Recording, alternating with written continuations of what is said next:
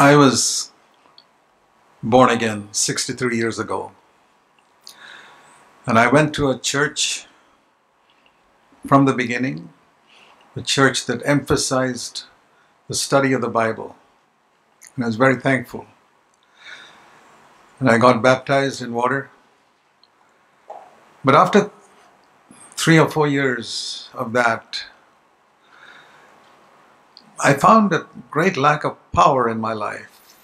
I had a lot of information in my head.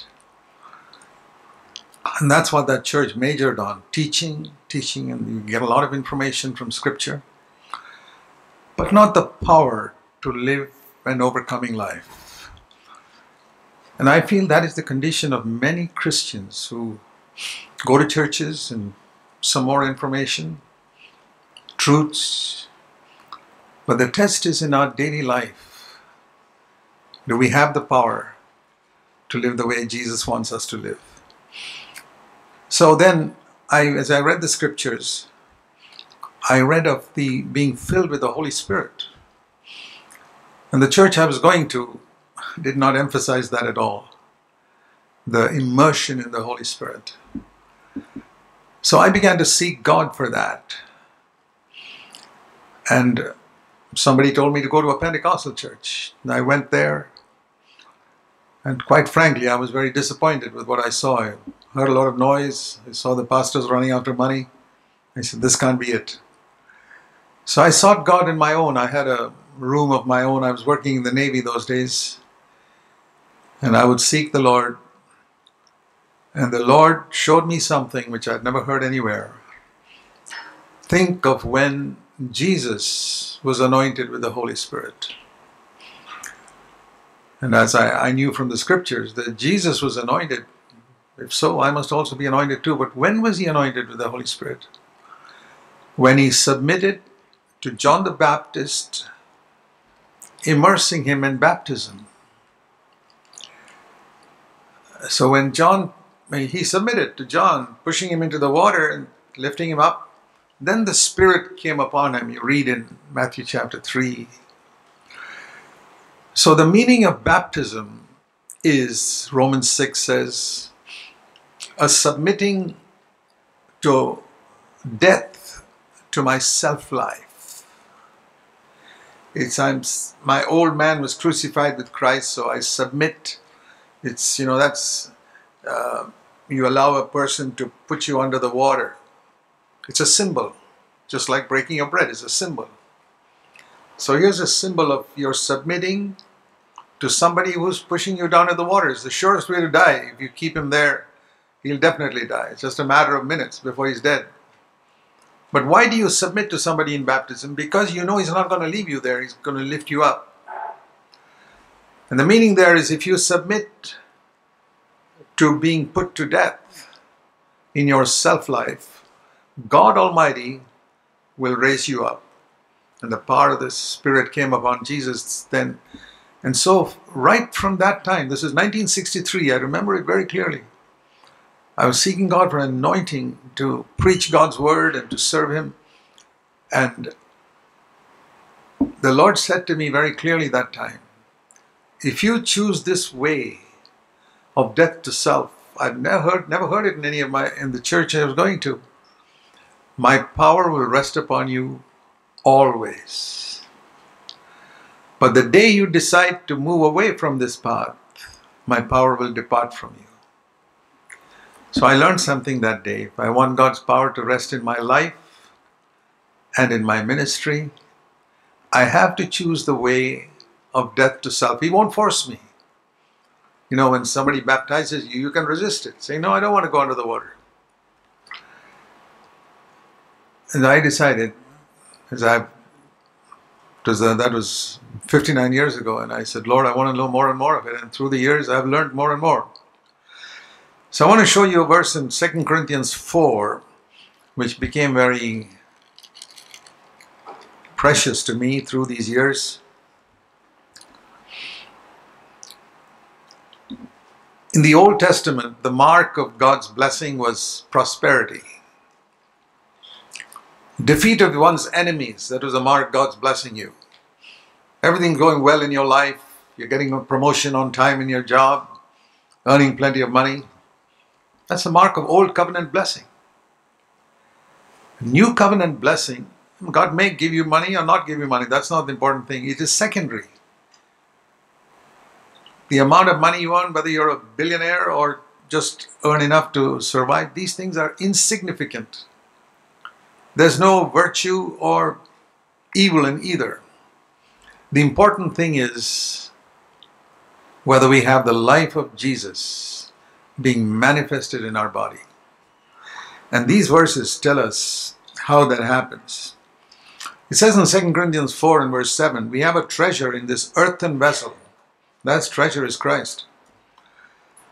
And for that life of Christ that came into you when you were born again, into me and you, for it's there, but for it to be manifest, our self-life which covers it up must be crushed. That's what Jesus meant when he said a grain of wheat remains alone, but it falls into the ground and dies, it brings forth much fruit. I mean, we know how wheat is grown. You take a grain of wheat. There's a life inside that grain of wheat, but it's encased in that casing that God has made around it. But life can never come forth. There's life inside. That's why when you sow it into the ground, that shell of that grain of wheat cracks open and the life comes forth. And that's how you get wheat. But if you take that grain of wheat and never allow that outer shell to be cracked open and keep it in a glass case in your sitting room, after 100 years it'll be one grain of wheat. But if that's sown into the ground, it multiplies, it becomes hundreds, and through the years it becomes again sown and again comes up, becomes millions of grains of wheat. What is the secret? It allows that outer shell to be cracked open. That's what Jesus said. Unless a grain of wheat falls into the ground and dies, it will never bring forth much fruit. My dear brothers and sisters, God wants to bring forth much fruit from every one of us. But that's hidden inside a shell, which we call our self-life. We want to protect our dignity, our reputation, our self. I want my way. As long as you keep that attitude, there's life inside. Christ has come into your heart, but it'll never be manifest. And you can live all your life and discover when you stand at the judgment seat of Christ that you wasted your earthly life just making money, getting a good name, going regularly to church, getting a good reputation as a decent Christian. You'll discover that your life did not count for God. I don't want to be known as a decent Christian. In fact, I don't want to be known by other people at all. I want my life to count for God in such a way that when I stand before the Lord in the final day, I will have no regret when my entire life is played on a videotape and I saw the choices I made in life, and I see in each situation that because I made the right choice, the life of Jesus became manifest. That is my greatest longing. So here it says, in order this treasure in the earthen vessel, like the life inside the grain of wheat, how will it be manifested? That outer shell has to be cracked. And so the Apostle Paul says, this is how God cracked it in his case. Verse 8, he was afflicted in every way. Now affliction can be physical. It's not always physical. People can irritate us. That's a form of affliction. People can abuse us. People can speak evil of us. These are all various ways in which our self-life is afflicted. Somebody's speaking evil about me. I hear about it. Somebody's putting me down or treating me badly or so many things, or cheating me perhaps. In every possible way. Why? God's trying to crack that outer shell. And you know what most men do, even most Christians? Resist it. Complain. Look at what that guy is saying about me. Look what that person is trying to do to me. and the shell of that grain of wheat remains like that.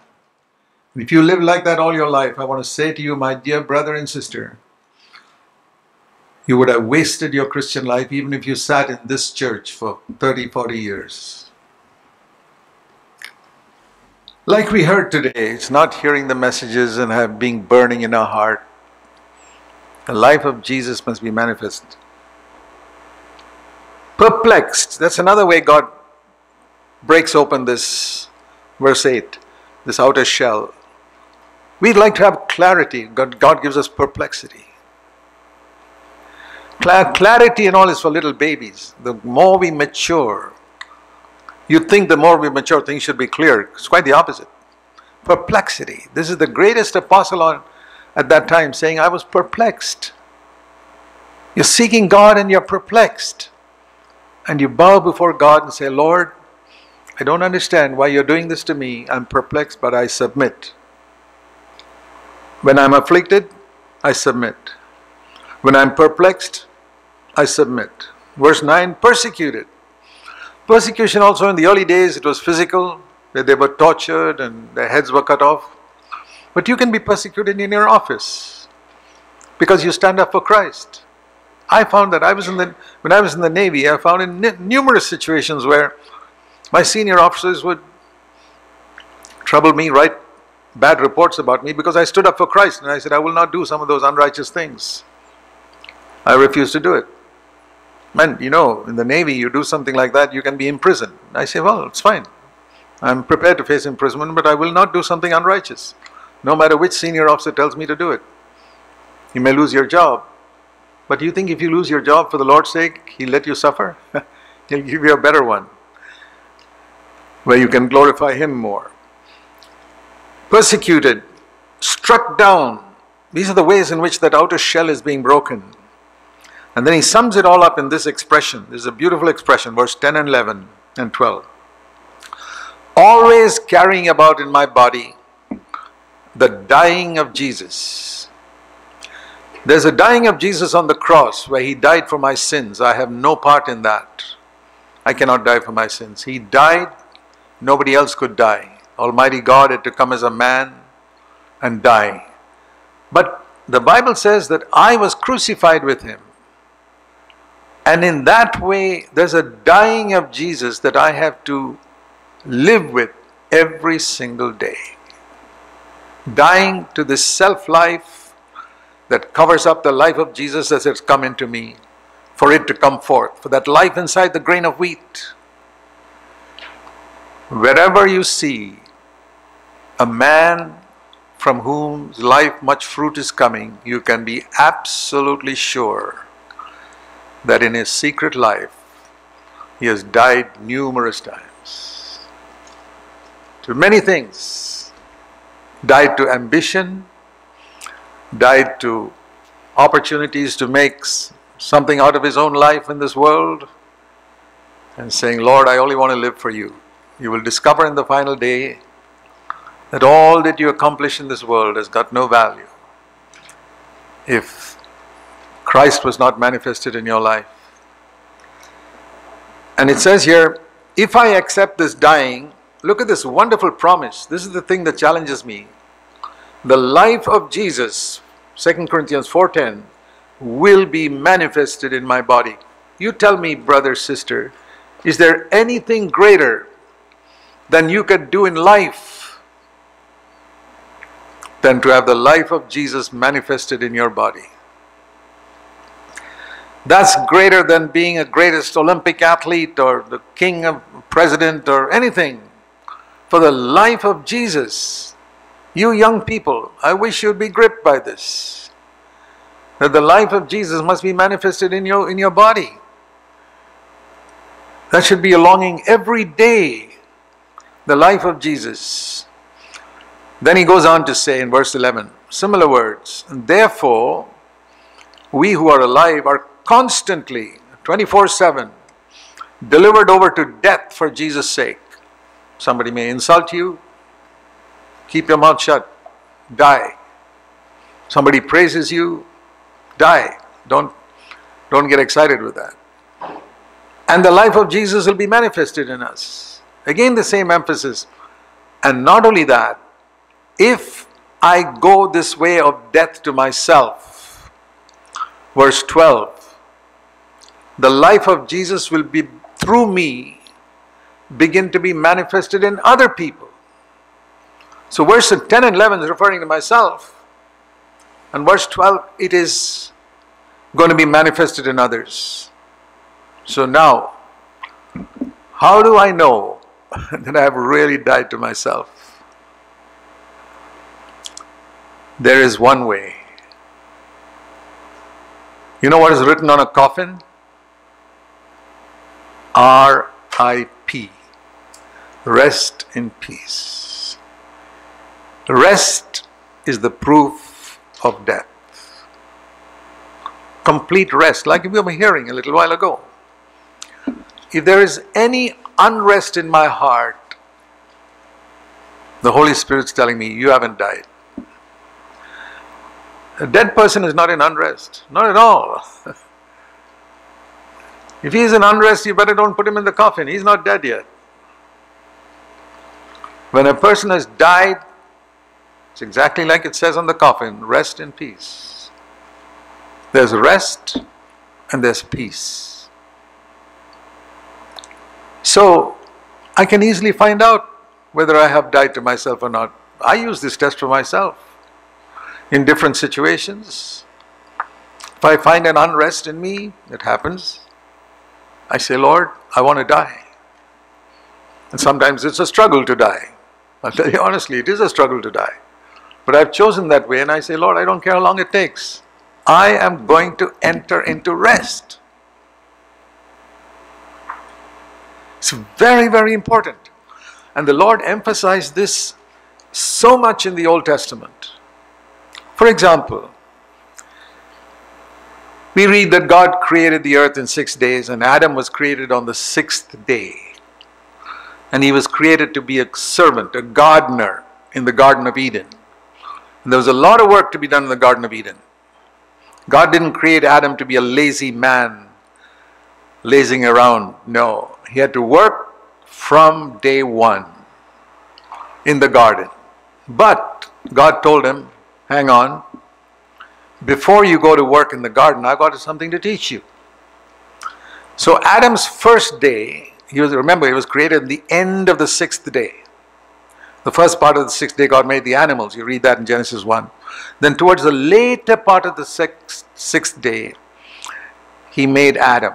So Adam's first day was the 7th day. And we read in Genesis 2, it was a day of rest. God called it the Sabbath. So what was God trying to teach Adam? Adam, there's a lot of work to be done in the garden, but you can't do it properly unless you come to rest. You have to learn to come to rest in God before you work for me. If you're in unrest, sorry, you can't do my work. That's the lesson from the 7th day, Sabbath. Adam, I don't know whether he understood it fully. But rest and peace, I don't think he understood it. That's why he went and sinned the next day. So, whenever there's unrest, for example, if Adam had understood that lesson fully, he had a conscience, a very sensitive conscience. Remember, he had the most sensitive conscience, better than all of us, because he had never sinned. And with that very sensitive conscience, where he had been taught on the 7th day, you must always be at rest in your conscience. He went into the garden. Both Adam and Eve. And here was a serpent tempting him to eat from that tree. And I'm absolutely sure, without a doubt, that Eve felt an unrest in her heart. Hey, this is not what God wants me to do. He told me not to eat of this. But Eve told that voice to shut up and took the tree from the tree. That's how sin came. And you and I have many times told that voice of unrest to shut up. I'm still going to do it. It's the same sin that Adam and Eve did. I would say to you, at least from now on, listen to that voice of unrest in your heart. Don't tell it to shut up. It's the voice of God telling you, you are not in a fit state. You need to die. That's the meaning of the Sabbath. But Adam wants to be busy in the garden. All your work for God will be useless if you don't work from a place of rest. See, this in Exodus chapter 31. Exodus 31, it's amazing how God made this law of the Sabbath so strict. It's unbelievable. The Lord told Moses in verse 12, Exodus 31, 12 to 17. This Sabbath is a sign between me and you. Verse 14, Exodus 31, 14, you must observe the Sabbath, it is holy. If you profane it, you will surely be put to death. Whoever does any work on the Sabbath day must be cut off. 6 days you can work as much as you like. Work morning till night if you like. But the 7th day is a Sabbath of complete 100% rest. And if anybody does any work on the Sabbath day, he must be surely put to death. There's no doubt about it. We read later on in Numbers chapter 16 that a man went out to collect sticks. He didn't light a fire, just to collect sticks on the Sabbath day, and he was put to death. He was not supposed to do any work on the Sabbath day. Why? What was God trying to teach Israel through this? The Sabbath rest is very important. Not the day, not the Saturday like the Seventh-day Adventists teach. This is a picture. It was all a picture of this inner rest. And inner rest, you know what unrest is? Some thought comes into your mind about somebody who is disturbing you in some way and you're in unrest. How would you feel at that moment if you died? You wouldn't be disturbed by what the animal is doing or saying or anything. This is the way of liberation. We get into so many situations where, usually dealing with other people, unrest. And we live in a world where there's plenty of it to cause unrest. Something in the office, something in the home, some relative did something, somebody did something or the other, and if you're taken the place of Jesus, like going under the water of baptism, if you take that place, that won't disturb you. As long as it's disturbing you, you're preserving that outer shell of the grain of wheat. The life of Jesus will never come forth. You can understand everything. You can get up here and preach. And the life of Jesus will not be manifest in you in that moment of temptation. I'll tell you something. Some of you may wish, oh, I wish I could preach like these brothers who get up here and preach. I'll tell you, that's not the great thing. Something greater than that is to manifest the life of Jesus even if you never come here to preach. I would any day manifest the life of Jesus rather than be a preacher. Because in eternity you'll find that is the important thing. Whether you're preaching is a gift God gives to some people. If you have it, God gives it to you, use it. But that's not the great thing. In the world, in churches, they appreciate that so much. But in heaven you'll discover many preachers are not there, like you heard. They're in hell. But a person who's died to himself or herself every day in order to manifest the life of Jesus is going to be the greatest person in the kingdom of God. See what it says in Isaiah chapter 30. Isaiah chapter 30 and verse 15, the Lord says, in repentance and rest you will be saved. Again, it's about rest, the Sabbath rest. Repentance means turning around. In turning around from that way you're going right now, and coming to a place of rest, you will be saved. You will be saved from your self-life. You will be saved from so many problems in your life if you learn to live this life of rest. In quietness, in repentance and rest, you will be saved. In quietness and trusting in God, your strength will come, but you are not willing. You say, no, I'll handle it myself. And you try to handle it yourself and you get into more and more unrest. He said, no, we'll flee on horses. We'll ride on swift horses and solve that problem. Yes, what will happen? 1,000 of you will flee at the threat of one man. And therefore the Lord longs to be gracious to you, verse 18. He waits. He keeps on telling you, come to rest, die to yourself. He waits, he waits, he waits. And it says here, your ears, verse 21, will hear a word behind you. And I'll tell you this, those of you who have heard this message, today, tomorrow, in the coming days, your ears will hear a word in your spirit saying, remember what you heard on Sunday. Die to yourself.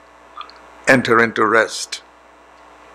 This is the way, verse 21, walk in it. When you're slipping away and going out, the meaning there is when you slip away and turn to the right or left instead of going that straight pathway of death to self. This is the meaning of what we read in Hebrews earlier. In Hebrews it says, there remains a rest for the people of God. Hebrews 4:9. There remains a Sabbath rest for God's people, for you and me. And verse 1, let us fear. With such a promise of entering His rest being given to us by God, you seem to come short of it. Don't miss it, it says. This is the meaning of the New Testament Sabbath, of the Sabbath in New Testament terms. It's very easy to keep it physically, like some people do. They don't do any work on Saturday and things like that. That's not the answer.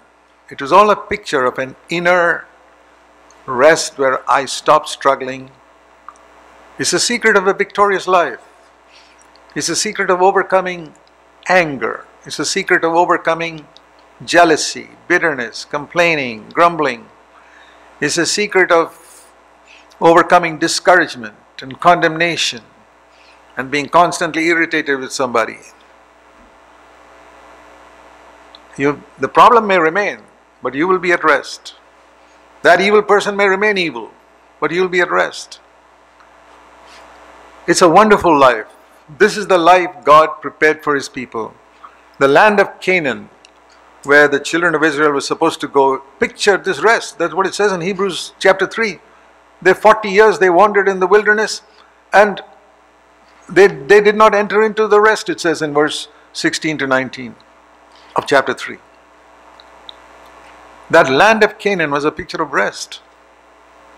Symbolic. And it says now we are to come into that.